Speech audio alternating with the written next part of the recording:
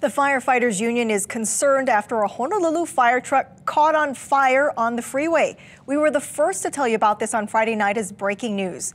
We've learned the fire truck, known as Tower 40, was built in 2002. KITV4's Cynthia Yip follows up.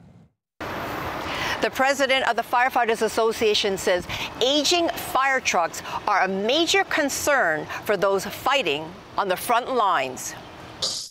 Fire trucks is actually the biggest deal that we have as a union, because that is our largest piece of equipment, and that fire truck determines the safety of not just the crew, but how efficient and effective we can be at a fire scene. There's nothing more important than the fire truck.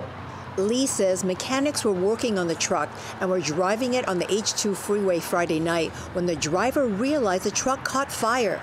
The driver was able to put out the fire, and investigators are now working to determine exactly how the fire started.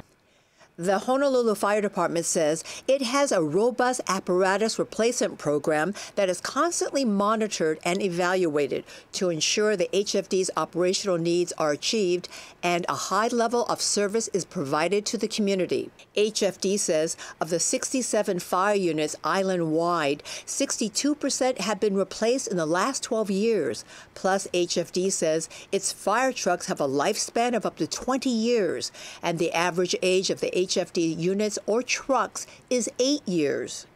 Reporting from Kaka'ako, Cynthia Yip, KITV4 Island News.